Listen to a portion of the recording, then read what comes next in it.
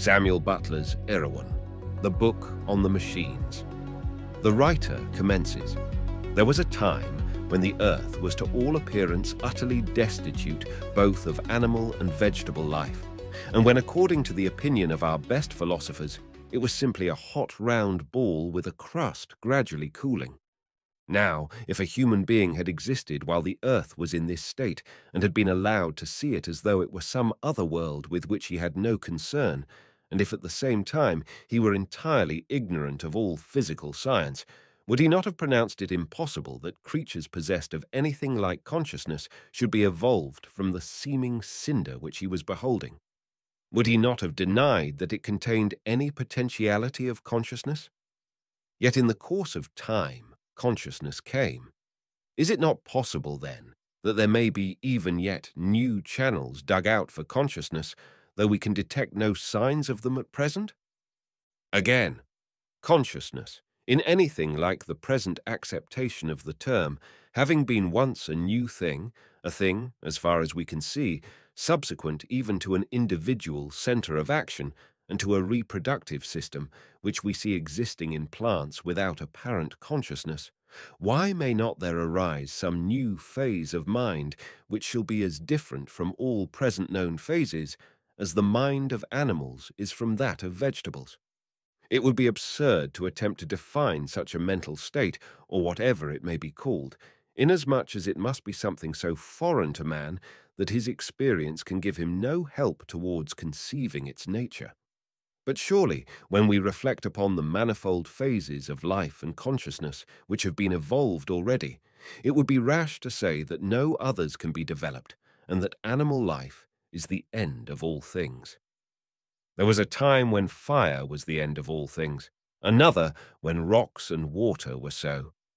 The writer, after enlarging on the above for several pages, proceeded to inquire whether traces of the approach of such a new phase of life could be perceived at present, whether we could see any tenements preparing which might in a remote futurity be adapted for it, whether, in fact, the primordial cell of such a kind of life could be now detected upon earth. In the course of his work, he answered this question in the affirmative and pointed to the higher machines. "There is no security," to quote his own words, "against the ultimate development of mechanical consciousness in the fact of machines possessing little consciousness now. A mollusk has not much consciousness. Reflect upon the extraordinary advance which machines have made during the last few hundred years, and note how slowly the animal and vegetable kingdoms are advancing. The more highly organized machines are creatures not so much of yesterday as of the last 5 minutes, so to speak, in comparison with past time. Assume for the sake of argument that conscious beings have existed for some 20 million years. See what strides machines have made in the last 1,000. May not the world last 20 million years longer? If so, what will they not in the end become? Is it not safer to nip the mischief in the bud and to forbid them further progress? But who can say that the vapor engine has not a kind of consciousness? Where does consciousness begin and where end? Who can draw the line? Who can draw any line? Is not everything interwoven with everything? Is not machinery linked with animal life in an infinite variety of ways? The shell of a hen's egg is made of a delicate white ware and is a machine as much as an egg cup is. The shell is a device for holding the egg as much as the egg cup for holding the shell. Both are phases of the same function. The hen makes the shell in her inside, but it is pure pottery. She makes her nest outside of herself for convenience sake, but the nest is not more of a machine than the eggshell is. A machine is only a device. Then, returning to consciousness, and endeavoring to detect its earliest manifestations, the writer continued, "There is a kind of plant that eats organic food with its flowers. When a fly settles upon the blossom, the petals close upon it and hold it fast till the plant has absorbed the insect into its system. But they will close on nothing but what is good to eat. Of a drop of rain or a piece of stick they will take no notice. Curious that so unconscious a thing should have such a keen eye to its own interest. If this is unconsciousness, where is the use of consciousness? Shall we say that the plant does not know what it is doing merely because it has no eyes, or ears, or brains? If we say that it acts mechanically, and mechanically only, shall we not be forced to admit that sundry other and apparently very deliberate actions are also mechanical? If it seems to us that the plant kills and eats a fly mechanically, may it not seem to the plant that a man must kill and eat a sheep mechanically?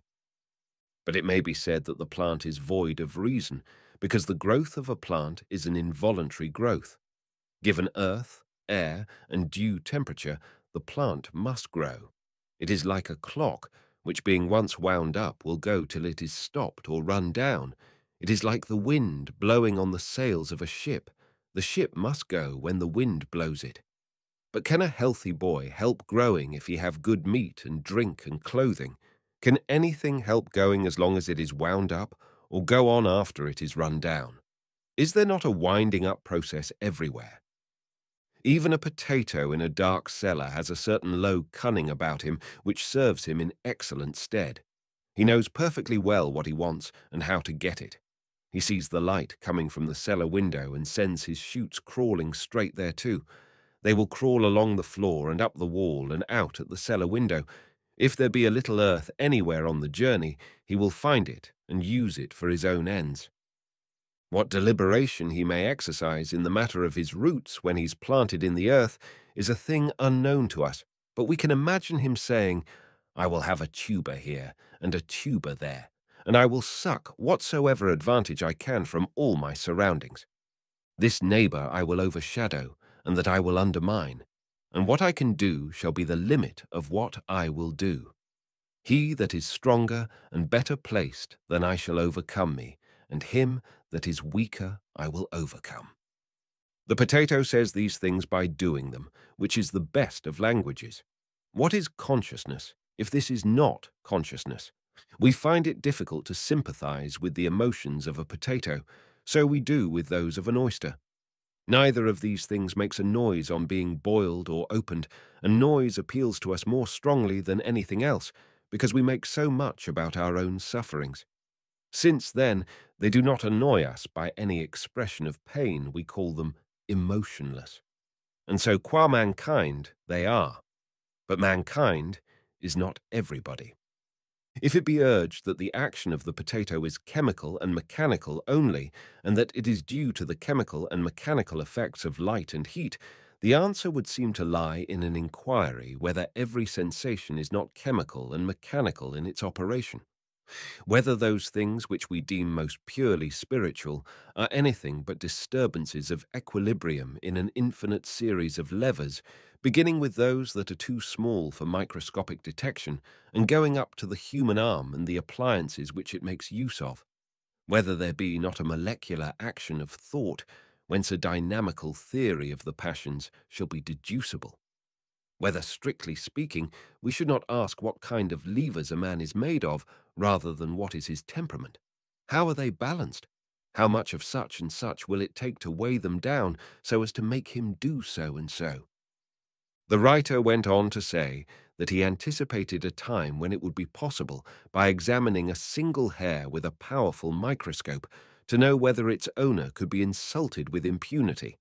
He then became more and more obscure, so that I was obliged to give up all attempt at translation. Neither did I follow the drift of his argument. On coming to the next part which I could construe, I found that he had changed his ground. Either, he proceeds, a great deal of action that has been called purely mechanical and unconscious must be admitted to contain more elements of consciousness than has been allowed hitherto, and in this case, germs of consciousness will be found in many actions of the higher machines. Or, assuming the theory of evolution, but at the same time denying the consciousness of vegetable and crystalline action, the race of man has descended from things which had no consciousness at all. In this case, there is no a priori improbability in the descent of conscious and more than conscious machines from those which now exist, except that which is suggested by the apparent absence of anything like a reproductive system in the mechanical kingdom. This absence, however, is only apparent, as I shall presently show. Do not let me be misunderstood as living in fear of any actually existing machine. There is probably no known machine which is more than a prototype of future mechanical life.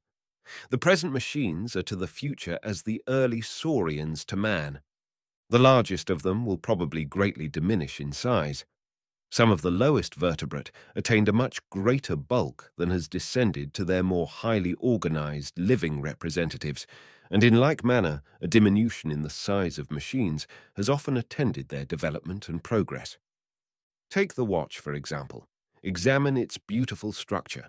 Observe the intelligent play of the minute members which compose it. Yet this little creature is but a development of the cumbrous clocks that preceded it. It is no deterioration from them. A day may come when clocks, which certainly at the present time are not diminishing in bulk, will be superseded owing to the universal use of watches, in which case they will become as extinct as ichthyosauri, while the watch, whose tendency has for some years been to decrease in size rather than the contrary, will remain the only existing type of an extinct race. But returning to the argument, I would repeat that I fear none of the existing machines. What I fear is the extraordinary rapidity with which they are becoming something very different to what they are at present. No class of beings have in any time past made so rapid a movement forward.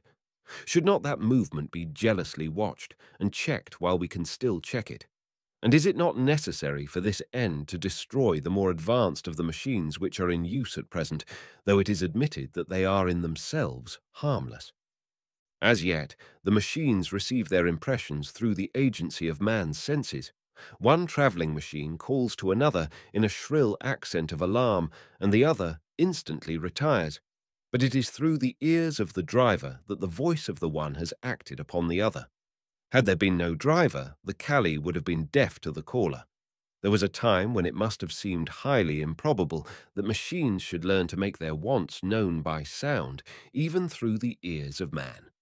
May we not conceive, then, that a day will come when those ears will be no longer needed, and the hearing will be done by the delicacy of the machine's own construction, when its language shall have been developed from the cry of animals to a speech as intricate as our own? It is possible that by that time children will learn the differential calculus, as they learn now to speak, from their mothers and nurses, or that they may talk in the hypothetical language and work rule of 3 sums as soon as they are born. But this is not probable. We cannot calculate on any corresponding advance in man's intellectual or physical powers, which shall be a set-off against the far greater development which seems in store for the machines. Some people may say that man's moral influence will suffice to rule them, but I cannot think it will ever be safe to repose much trust in the moral sense of any machine. Again, might not the glory of the machines consist in their being without this same boasted gift of language? Silence, it has been said by one writer, is a virtue which renders us agreeable to our fellow creatures. But other questions come upon us. What is a man's eye but a machine for the little creature that sits behind in his brain to look through? A dead eye is nearly as good as a living one for some time after the man is dead. It is not the eye that cannot see, but the restless one that cannot see through it. Is it man's eyes, or is it the big seeing engine which has revealed to us the existence of worlds beyond worlds into infinity? What has made man familiar with the scenery of the moon, the spots on the sun, or the geography of the planets? He is at the mercy of the seeing engine for these things, and is powerless unless he tack it on to his own identity and make it part and parcel of himself. Or, again, is it the eye, or the little sea engine, which has shown us the existence of infinitely minute organisms which swarm unsuspected around us? And take man's vaunted power of calculation. Have we not engines which can do all manner of sums more quickly and correctly than we can? What prizeman in hypothetics at any of our colleges of unreason can compare with some of these machines in their own line? In fact, wherever precision is required, man flies to the machine at once, as far preferable to himself. Our sum engines never drop a figure, nor our looms a stitch. The machine is brisk and active when the man is weary. It is clear-headed and collected when the man is stupid and dull. It needs no slumber when man must sleep or drop. Ever at its post, ever ready for work, its alacrity never flags, its patience never gives in. Its might is stronger than combined hundreds and swifter than the flight of birds. It can burrow beneath the earth and walk upon the largest rivers and sink not. This is the green tree. What then shall be done in the dry? Who shall say that a man does see or hear? He is such a hive and swarm of parasites that it is doubtful whether his body is not more theirs than his, and whether he is anything but another kind of ant-heap after all. May not man himself become a sort of parasite upon the machines, an affectionate machine-tickling aphid? It is said by some that our blood is composed of infinite living agents which go up and down the highways and byways of our bodies as people in the streets of a city. When we look down from a high place upon crowded thoroughfares, is it possible not to think of corpuscles of blood travelling through veins and nourishing the heart of the town?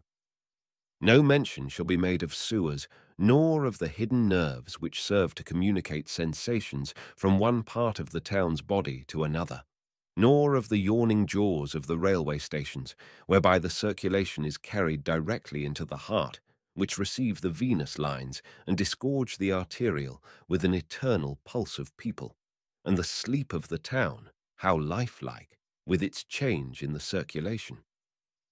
Here the writer became again so hopelessly obscure that I was obliged to miss several pages. He resumed, "It can be answered that even though machines should hear never so well and speak never so wisely, they will still always do the one or the other for our advantage, not their own. That man will be the ruling spirit and the machine the servant. That as soon as a machine fails to discharge the service which man expects from it, it is doomed to extinction. That the machines stand to man simply in the relation of lower animals, the vapor engine itself being only a more economical kind of horse. So that instead of being likely to be developed into a higher kind of life than man's, they owe their very existence and progress to their power of ministering to human wants, and must therefore both now and ever be man's inferiors. This is all very well, but the servant glides by imperceptible approaches into the master, and we have come to such a pass that, even now, man must suffer terribly on ceasing to benefit the machines. If all machines were to be annihilated at one moment, so that not a knife, nor lever, nor rag of clothing, nor anything whatsoever were left to man but his bare body alone that he was born with, and if all knowledge of mechanical laws were taken from him, so that he could make no more machines, and all machine-made food destroyed, so that the race of man should be left as it were naked upon a desert island, we should become extinct in 6 weeks. A few miserable individuals might linger, but even these in a year or two would become worse than monkeys. Man's very soul is due to the machines. It is a machine-made thing. He thinks as he thinks, and feels as he feels, through the work that machines have wrought upon him, and their existence is quite as much a sine qua non for his as his for theirs. This fact precludes us from proposing the complete annihilation of machinery, but surely it indicates that we should destroy as many of them as we can possibly dispense with, lest they should tyrannize over us even more completely. True, from a low materialistic point of view, it would seem that those thrive best who use machinery wherever its use is possible with profit. But this is the art of the machines. They serve that they may rule. They bear no malice towards man for destroying a whole race of them, provided he creates a better instead. On the contrary, they reward him liberally for having hastened their development. It is for neglecting them that he incurs their wrath, or for using inferior machines, or for not making sufficient exertions to invent new ones, or for destroying them without replacing them. Yet these are the very things we ought to do, and do quickly. For though our rebellion against their infant power will cause infinite suffering, what will not things come to if that rebellion is delayed? They have preyed upon man's grovelling preference for his material over his spiritual interests, and have betrayed him into supplying that element of struggle and warfare without which no race can advance. The lower animals progress because they struggle with one another. The weaker die, the stronger breed, and transmit their strength. The machines, being of themselves unable to struggle, have got man to do their struggling for them. As long as he fulfills this function duly, all goes well with him. At least he thinks so.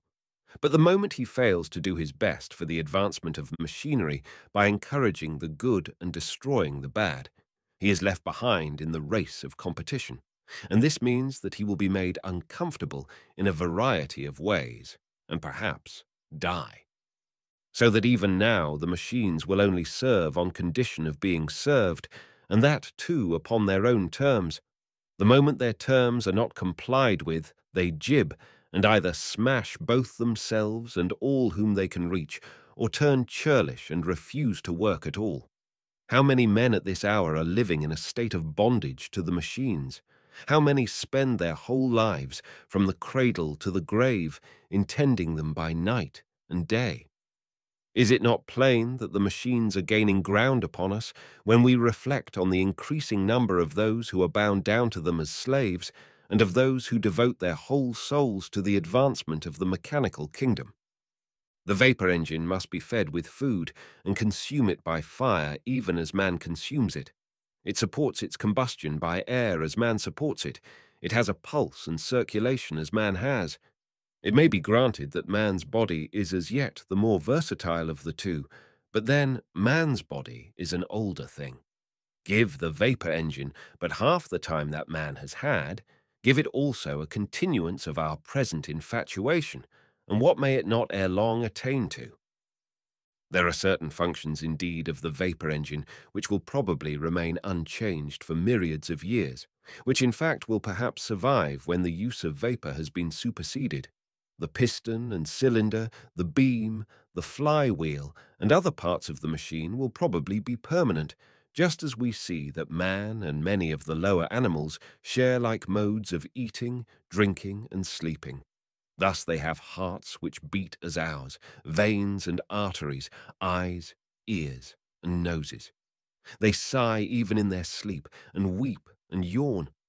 They are affected by their children. They feel pleasure and pain, hope, fear, anger, shame. They have memory and prescience. They know that if certain things happen to them, they will die, and they fear death as much as we do. They communicate their thoughts to one another, and some of them deliberately act in concert.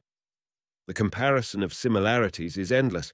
I only make it because some may say that since the vapor engine is not likely to be improved in the main particulars, it is unlikely to be henceforward extensively modified at all. This is too good to be true.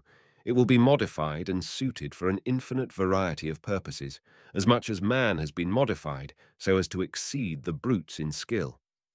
In the meantime, the stoker is almost as much a cook for his engine as our own cooks for ourselves. Consider also the colliers and pitmen and coal merchants and coal trains and the men who drive them, and the ships that carry coals. What an army of servants do the machines thus employ! Are there not probably more men engaged in tending machinery than in tending men? Do not machines eat as it were by mannery? Are we not ourselves creating our successors in the supremacy of the earth, daily adding to the beauty and delicacy of their organization, daily giving them greater skill and supplying more and more of that self-regulating, self-acting power which will be better than any intellect? What a new thing it is for a machine to feed at all! The plough, the spade, and the cart must eat through man's stomach. The fuel that sets them going must burn in the furnace of a man or of horses. Man must consume bread and meat, or he cannot dig. The bread and meat are the fuel which drive the spade. If a plough be drawn by horses, the power is supplied by grass or beans or oats, which being burnt in the belly of the cattle give the power of working. Without this fuel the work would cease, as an engine would stop if its furnaces were to go out. A man of science has demonstrated that no animal has the power of originating mechanical energy, but that all the work done in its life by any animal, and all the heat that has been emitted from it, and the heat which would be obtained by burning the combustible matter which has been lost from its body during life, and by burning its body after death, make up altogether an exact equivalent to the heat which would be obtained by burning as much food as it has used during its life, and an amount of fuel which would generate as much heat as its body if burned immediately after death. I do not know how he has found this out, but he is a man of science. How then can it be objected against the future vitality of the machines that they are, in their present infancy, at the beck and call of beings who are themselves incapable of originating mechanical energy? The main point, however, to be observed as affording cause for alarm is that whereas animals were formerly the only stomachs of the machines, there are now many which have stomachs of their own and consume their food themselves. This is a great step towards their becoming, if not animate, yet something so near akin to it, as not to differ more widely from our own life than animals do from vegetables. And though man should remain, in some respects, the higher creature, is not this in accordance with the practice of nature, which allows superiority in some things to animals which have, on the whole, been long surpassed? Has she not allowed the ant and the bee to retain superiority over man in the organization of their communities and social arrangements, the bird in traversing the air, the fish in swimming, the horse in strength and fleetness, and the dog in self-sacrifice? It is said by some with whom I have conversed upon this subject that the machines can never be developed into animate or quasi-animate existences, inasmuch as they have no reproductive system, nor seem ever likely to possess one. If this be taken to mean that they cannot marry, and that we are never likely to see a fertile union between two vapor engines with the young ones playing about the door of the shed, however greatly we might desire to do so, I will readily grant it. But the objection is not a very profound one. No one expects that all the features of the now existing organizations will be absolutely repeated in an entirely new class of life. The reproductive system of animals differs widely from that of plants, but both are reproductive systems. Has nature exhausted her phases of this power? Surely if a machine is able to reproduce another machine systematically, we may say that it has a reproductive system. What is a reproductive system, if it be not a system for reproduction? And how few of the machines are there which have not been produced systematically by other machines? But it is man that makes them do so. Yes, but is it not insects that make many of the plants reproductive? And would not whole families of plants die out if their fertilization was not effected by a class of agents utterly foreign to themselves? Does anyone say that the red clover has no reproductive system because the humble bee, and the humble bee only, must aid and abet it before it can reproduce? No one. The humble bee is a part of the reproductive system of the clover. Each one of ourselves has sprung from minute animalcules whose entity was entirely distinct from our own, and which acted after their kind with no thought or heed of what we might think about it. These little creatures are part of our own reproductive system. Then why not we part of that of the machines? But the machines which reproduce machinery do not reproduce machines after their own kind. A thimble may be made by machinery, but it was not made by, neither will it ever make, a thimble. Here, again, if we turn to nature, we shall find abundance of analogies which will teach us that a reproductive system may be in full force without the thing produced being of the same kind as that which produced it. Very few creatures reproduce after their own kind. They reproduce something which has the potentiality of becoming that which their parents were. Thus, the butterfly lays an egg, which egg can become a caterpillar, which caterpillar can become a chrysalis, which chrysalis can become a butterfly. And though I freely grant that the machines cannot be said to have more than the germ of a true reproductive system at present, have we not just seen that they have only recently obtained the germs of a mouth and stomach? And may not some stride be made in the direction of true reproduction, which shall be as great as that which has been recently taken in the direction of true feeding? It is possible that the system, when developed, may be in many cases a vicarious thing. Certain classes of machines may be alone fertile, while the rest discharge other functions in the mechanical system, just as the great majority of ants and bees have nothing to do with the continuation of their species, but get food and store it, without thought of breeding. One cannot expect the parallel to be complete or nearly so, certainly not now, and probably never.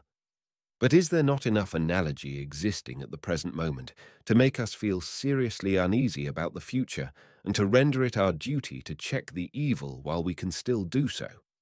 Machines can within certain limits beget machines of any class, no matter how different to themselves. Every class of machines will probably have its special mechanical breeders, and all the higher ones will owe their existence to a large number of parents and not to two only. We are misled by considering any complicated machine as a single thing. In truth, it is a city or society, each member of which was bred truly after its kind. We see a machine as a whole, we call it by a name and individualize it. We look at our own limbs and know that the combination forms an individual which springs from a single center of reproductive action. We therefore assume that there can be no reproductive action which does not arise from a single center. But this assumption is unscientific, and the bare fact that no vapor engine was ever made entirely by another or two others of its own kind is not sufficient to warrant us in saying that vapor engines have no reproductive system. The truth is that each part of every vapor engine is bred by its own special breeders, whose function it is to breed that part, and that only, while the combination of the parts into a whole forms another department of the mechanical reproductive system, which is at present exceedingly complex and difficult to see in its entirety. Complex now, but how much simpler and more intelligibly organized may it not become in another 100,000 years? Or in 20,000. For man, at present, believes that his interest lies in that direction. He spends an incalculable amount of labor and time and thought in making machines breed always better and better. He has already succeeded in effecting much that at one time appeared impossible, and there seem no limits to the results of accumulated improvements if they are allowed to descend with modification from generation to generation. It must always be remembered that man's body is what it is through having been molded into its present shape by the chances and changes of many millions of years, but that his organization never advanced with anything like the rapidity with which that of the machines is advancing. This is the most alarming feature in the case, and I must be pardoned for insisting on it so frequently. Here followed a very long and untranslatable digression about the different races and families of the then existing machines. The writer attempted to support his theory by pointing out the similarities existing between many machines of a widely different character, which served to show descent from a common ancestor.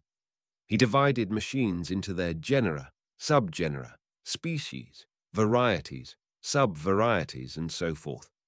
He proved the existence of connecting links between machines that seemed to have very little in common and showed that many more such links had existed, but had now perished. He pointed out tendencies to reversion and the presence of rudimentary organs which existed in many machines feebly developed and perfectly useless, yet serving to mark descent from an ancestor to whom the function was actually useful. I left the translation of this part of the treatise, which, by the way, was far longer than all that I have given here, for a later opportunity.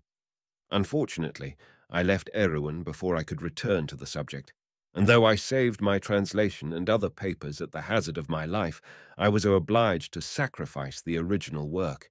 It went to my heart to do so, but I thus gained 10 minutes of invaluable time, without which both Arowhena and myself must have certainly perished. I remember one incident which bears upon this part of the treatise. The gentleman who gave it to me had asked to see my tobacco pipe. He examined it carefully, and when he came to the little protuberance at the bottom of the bowl, he seemed much delighted, and exclaimed that it must be rudimentary. I asked him what he meant. "Sir," he answered, "this organ is identical with the rim at the bottom of a cup. It is but another form of the same function. Its purpose must have been to keep the heat of the pipe from marking the table upon which it rested. You would find, if you were to look up the history of tobacco pipes, that in early specimens this protuberance was of a different shape to what it is now. It will have been broad at the bottom and flat, so that while the pipe was being smoked, the bowl might rest upon the table without marking it. Use and disuse must have come into play and reduced the function to its present rudimentary condition. I should not be surprised, sir, he continued, if, in the course of time, it were to become modified still farther, and to assume the form of an ornamental leaf or scroll, or even a butterfly, while, in some cases, it will become extinct. On my return to England, I looked up the point and found that my friend was right. Returning, however, to the treatise, my translation recommences as follows. May we not fancy that if, in the remotest geological period, some early form of vegetable life had been endowed with the power of reflecting upon the dawning life of animals which was coming into existence alongside of its own, it would have thought itself exceedingly acute if it had surmised that animals would one day become real vegetables. Yet, would this be more mistaken than it would be on our part to imagine that because the life of machines is a very different one to our own, there is therefore no higher possible development of life than ours, or that because mechanical life is a very different thing from ours, therefore that it is not life at all? But I have heard it said, granted that this is so, and that the vapor engine has a strength of its own, surely no one will say that it has a will of its own. Alas, if we look more closely, we shall find that this does not make against the supposition that the vapor engine is one of the germs of a new phase of life. What is there in this whole world, or in the worlds beyond it, which has a will of its own? The unknown and unknowable only. A man is the resultant and exponent of all the forces that have been brought to bear upon him, whether before his birth or afterwards. His action at any moment depends solely upon his constitution and on the intensity and direction of the various agencies to which he is and has been subjected. Some of these will counteract each other, but as he is by nature, and as he has been acted on, and is now acted on from without, so will he do, as certainly and regularly as though he were a machine. We do not generally admit this, because we do not know the whole nature of anyone, nor the whole of the forces that act upon him. We see but a part, and being thus unable to generalize human conduct, except very roughly, we deny that it is subject to any fixed laws at all, and ascribe much both of a man's character and actions to chance, or luck, or fortune. But these are only words whereby we escape the admission of our own ignorance. And a little reflection will teach us that the most daring flight of the imagination, or the most subtle exercise of the reason, is as much the thing that must arise, and the only thing that can by any possibility arise, at the moment of its arising, as the falling of a dead leaf when the wind shakes it from the tree. For the future depends upon the present, and the present, whose existence is only one of those minor compromises of which human life is full, for it lives only on sufferance of the past and future, depends upon the past, and the past is unalterable. The only reason why we cannot see the future as plainly as the past is because we know too little of the actual past and actual present. These things are too great for us, otherwise the future, in its minutest details, would lie spread out before our eyes, and we should lose our sense of time present by reason of the clearness with which we should see the past and future. Perhaps we should not be even able to distinguish time at all, but that is foreign. What we do know is that the more the past and present are known, the more the future can be predicted, and that no one dreams of doubting the fixity of the future in cases where he is fully cognizant of both past and present, and has had experience of the consequences that followed from such a past and such a present on previous occasions. He perfectly well knows what will happen, and will stake his whole fortune thereon. And this is a great blessing, for it is the foundation on which morality and science are built. The assurance that the future is no arbitrary and changeable thing, but that like futures will invariably follow like presents, is the groundwork on which we lay all our plans, the faith on which we do every conscious action of our lives. If this were not so, we should be without a guide, we should have no confidence in acting, and hence we should never act, for there would be no knowing that the results which will follow now will be the same as those which followed before. Who would plough or sow if he disbelieved in the fixity of the future? Who would throw water on a blazing house if the action of water upon fire were uncertain? Men will only do their utmost when they feel certain that the future will discover itself against them if their utmost has not been done. The feeling of such a certainty is a constituent part of the sum of the forces at work upon them, and will act most powerfully on the best and most moral men. Those who are most firmly persuaded that the future is immutably bound up with the present in which their work is lying will best husband their present, and till it with the greatest care. The future must be a lottery to those who think that the same combinations can sometimes precede one set of results, and sometimes another. If their belief is sincere, they will speculate instead of working. These ought to be the immoral men. The others have the strongest spur to exertion and morality if their belief is a living one. The bearing of all this upon the machines is not immediately apparent, but will become so presently. In the meantime, I must deal with friends who tell me that, though the future is fixed as regards inorganic matter, and in some respects with regard to man, yet that there are many ways in which it cannot be considered as fixed. Thus, they say that fire applied to dry shavings and well fed with oxygen gas will always produce a blaze, but that a coward brought into contact with a terrifying object will not always result in a man running away. Nevertheless, if there be two cowards perfectly similar in every respect, and if they be subjected in a perfectly similar way to two terrifying agents, which are themselves perfectly similar, there are few who will not expect a perfect similarity in the running away, even though 1,000 years intervene between the original combination and its being repeated. The apparently greater regularity in the results of chemical than of human combinations arises from our inability to perceive the subtle differences in human combinations, combinations which are never identically repeated. Fire we know, and shavings we know, but no two men ever were or ever will be exactly alike, and the smallest difference may change the whole conditions of the problem. Our registry of results must be infinite before we could arrive at a full forecast of future combinations. The wonder is that there is as much certainty concerning human action as there is, and assuredly, the older we grow, the more certain we feel as to what such and such a kind of person will do in given circumstances. But this could never be the case unless human conduct were under the influence of laws, with the working of which we become more and more familiar through experience. If the above is sound, it follows that the regularity with which machinery acts is no proof of the absence of vitality, or at least of germs which may be developed into a new phase of life. At first sight, it would indeed appear that a vapour engine cannot help going when set upon a line of rails with the steam up and the machinery in full play, whereas the man whose business it is to drive it can help doing so at any moment that he pleases, so that the first has no spontaneity and is not possessed of any sort of free will, while the second has and is. Warmth. The driver is obedient to his masters, because he gets food and warmth from them, and if these are withheld or given in insufficient quantities, he will cease to drive. In like manner, the engine will cease to work if it is insufficiently fed.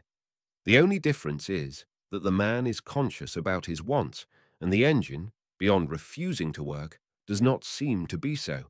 But this is temporary and has been dealt with above. Accordingly, the requisite strength being given to the motives that are to drive the driver, there has never or hardly ever been an instance of a man stopping his engine through wantonness. But such a case might occur, yes, and it might occur that the engine should break down. But if the train is stopped from some trivial motive, it will be found either that the strength of the necessary influences has been miscalculated, or that the man has been miscalculated in the same way as an engine may break down from an unsuspected flaw. But even in such a case, there will have been no spontaneity. The action will have had its true parental causes. Spontaneity is only a term for man's ignorance of the gods. Is there, then, no spontaneity on the part of those who drive the driver? Here followed an obscure argument upon this subject, which I have thought it best to omit. The writer resumes, After all, then, it comes to this, that the difference between the life of a man and that of a machine is one rather of degree than of kind, though differences in kind are not wanting. An animal has more provision for emergency than a machine. The machine is less versatile, its range of action is narrow, its strength and accuracy in its own sphere are superhuman, but it shows badly in a dilemma.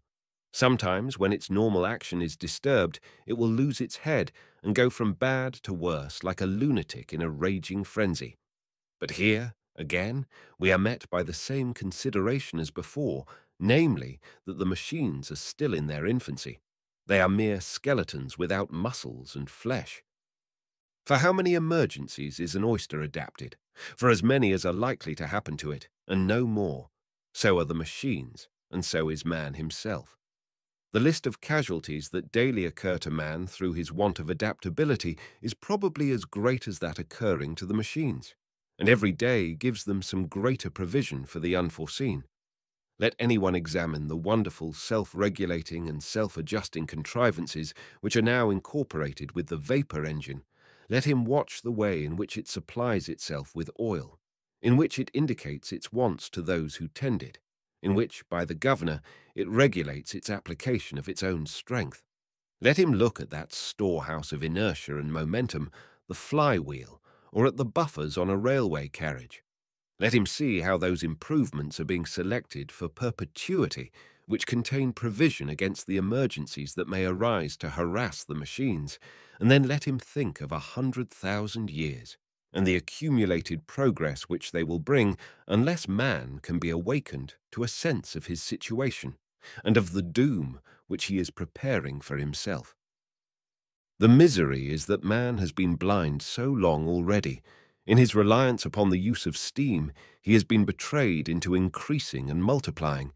To withdraw steam power suddenly will not have the effect of reducing us to the state in which we were before its introduction. There will be a general break-up and time of anarchy such as has never been known. It will be as though our population were suddenly doubled, with no additional means of feeding the increased number. The air we breathe is hardly more necessary for our animal life than the use of any machine, on the strength of which we have increased our numbers, is to our civilization. It is the machines which act upon man and make him man, as much as man who has acted upon and made the machines. But we must choose between the alternative of undergoing much present suffering or seeing ourselves gradually superseded by our own creatures till we rank no higher in comparison with them than the beasts of the field with ourselves. Herein lies our danger, for many seem inclined to acquiesce in so dishonorable a future. They say that although man should become to the machines what the horse and dog are to us, yet that he will continue to exist, and will probably be better off in a state of domestication under the beneficent rule of the machines than in his present wild condition. We treat our domestic animals with much kindness. We give them whatever we believe to be the best for them, and there can be no doubt that our use of meat has increased their happiness rather than detracted from it. In like manner, there is reason to hope that the machines will use us kindly, for their existence will be in a great measure dependent upon ours. They will rule us with a rod of iron, but they will not eat us. They will not only require our services in the reproduction and education of their young, but also in waiting upon them as servants, in gathering food for them and feeding them, in restoring them to health when they are sick, and in either burying their dead or working up their deceased members into new forms of mechanical existence. The very nature of the motive power which works the advancement of the machines precludes the possibility of man's life being rendered miserable as well as enslaved.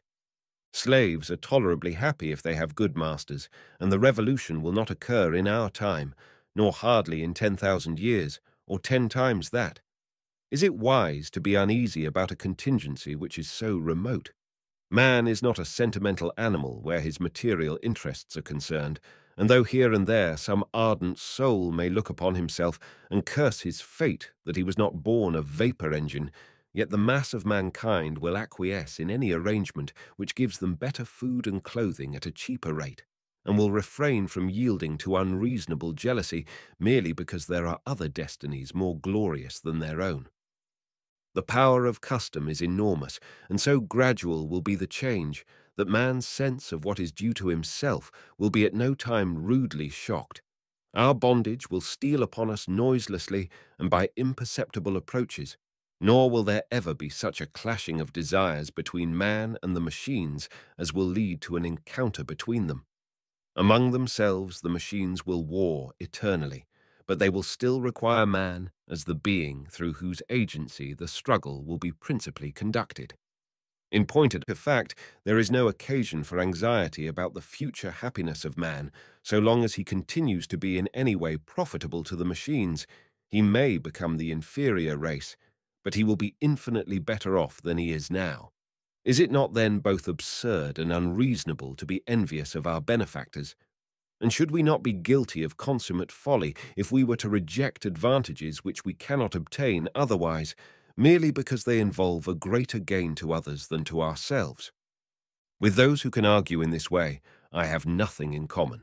I shrink with as much horror from believing that my race can ever be superseded or surpassed as I should do from believing that even at the remotest period my ancestors were other than human beings. Could I believe that 100,000 years ago a single one of my ancestors was another kind of being to myself, I should lose all self-respect and take no further pleasure or interest in life. I have the same feeling with regard to my descendants and believe it to be one that will be felt so generally that the country will resolve upon putting an immediate stop to all further mechanical progress and upon destroying all improvements that have been made for the last 300 years. I would not urge more than this. We may trust ourselves to deal with those that remain, and though I should prefer to have seen the destruction include another 200 years, I am aware of the necessity for compromising, and would so far sacrifice my own individual convictions as to be content with 300. Less than this will be insufficient. This was the conclusion of the attack, which led to the destruction of machinery throughout Erewhon. There was only one serious attempt to answer it. Its author said that machines were to be regarded as a part of man's own physical nature, being really nothing but extracorporeal limbs. Man, he said, was a machinate mammal. The lower animals keep all their limbs at home in their own bodies, but many of man's are loose and lie about detached, now here and now there, in various parts of the world, some being kept always handy for contingent use, and others being occasionally hundreds of miles away. A machine is merely a supplementary limb. This is the be-all and end-all of machinery. We do not use our own limbs other than as machines, and a leg is only a much better wooden leg than anyone can manufacture. Observe a man digging with a spade. His right forearm has become artificially lengthened, and his hand has become a joint. The handle of the spade is like the knob at the end of the humerus. The shaft is the additional bone, and the oblong iron plate is the new form of the hand which enables its possessor to disturb the earth in a way to which his original hand was unequal. Having thus modified himself, not as other animals are modified by circumstances over which they have had not even the appearance of control, but having, as it were, taken forethought and added a cubit to his stature, civilization began to dawn upon the race. The social good offices, the genial companionship of friends, the art of unreason, and all those habits of mind which most elevate man above the lower animals in the course of time ensued. Thus, civilization and mechanical progress advanced hand in hand, each developing and being developed by the other, the earliest accidental use of the stick having set the ball rolling and the prospect of advantage keeping it in motion. In fact, machines are to be regarded as the mode of development by which human organism is now especially advancing, every past invention being an addition to the resources of the human body. Even community of limbs is thus rendered possible to those who have so much community of soul as to own money enough to pay a railway fare. For a train is only a 7-leagued foot that 500 may own at once. The one serious danger which this writer apprehended was that the machines would so equalize men's powers and so lessen the severity of competition that many persons of inferior physique would escape detection and transmit their inferiority to their descendants. He feared that the removal of the present pressure might cause a degeneracy of the human race, and indeed that the whole body might become purely rudimentary, the man himself being nothing but soul and mechanism, an intelligent but passionless principle of mechanical action. How greatly, he wrote, do we not now live with our external limbs? We vary our physique with the seasons, with age, with advancing or decreasing wealth. If it is wet, we are furnished with an organ commonly called an umbrella, and which is designed for the purpose of protecting our clothes or our skins from the injurious effects of rain. Man has now many extracorporeal members which are of more importance to him than a good deal of his hair, or at any rate than his whiskers. His memory goes in his pocketbook. He becomes more and more complex as he grows older. He will then be seen with sea engines, or perhaps with artificial teeth and hair. If he be a really well-developed specimen of his race, he will be furnished with a large box upon wheels, 2 horses, and a coachman. It was this writer who originated the custom of classifying men by their horsepower, and who divided them into genera, species, varieties, and subvarieties, giving them names from the hypothetical language which expressed the number of limbs which they could command at any moment. He showed that men became more highly and delicately organized the more nearly they approached the summit of opulence, and that none but millionaires possessed the full complement of limbs with which mankind could become incorporate. Those mighty organisms, he continued, our leading bankers and merchants, speak to their congeners through the length and breadth of the land in a second of time. Their rich and subtle souls can defy all material impediment, whereas the souls of the poor are clogged and hampered by matter, which sticks fast about them as treacle to the wings of a fly, or as one struggling in a quicksand. Their dull ears must take days or weeks to hear what another would tell them from a distance, instead of hearing it in a second as is done by the more highly organized classes. Who shall deny that one who can tack on a special train to his identity and go wheresoever he will, whensoever he pleases, is more highly organized than he who, should he wish for the same power, might wish for the wings of a bird with an equal chance of getting them, and whose legs are his only means of locomotion? That old philosophic enemy, matter, the inherently and essentially evil, still hangs about the neck of the poor and strangles him. But to the rich, matter is immaterial. The elaborate organization of his extracorporeal system has freed his soul. This is the secret of the homage which we see rich men receive from those who are poorer than themselves. It would be a grave error to suppose that this deference proceeds from motives which we need be ashamed of. It is the natural respect which all living creatures pay to those whom they recognize as higher than themselves in the scale of animal life, and is analogous to the veneration which a dog feels for man. Among savage races, it is deemed highly honorable to be the possessor of a gun, and throughout all known time there has been a feeling that those who are worth most are the worthiest. And so he went on at considerable length, attempting to show what changes in the distribution of animal and vegetable life throughout the kingdom had been caused by this and that of man's inventions, and in what way each was connected with the moral and intellectual development of the human species. He even allotted to some the share which they had had in the creation and modification of man's body, and that which they would hereafter have in its destruction. But the other writer was considered to have the best of it, and in the end succeeded in destroying all the inventions that had been discovered for the preceding 271 years, a period which was agreed upon by all parties after several years of wrangling as to whether a certain kind of mangle, which was much in use among washerwomen, should be saved or no. It was at last ruled to be dangerous, and was just excluded by the limit of 271 years. Then came the reactionary civil wars which nearly ruined the country, but which it would be beyond my present scope to describe.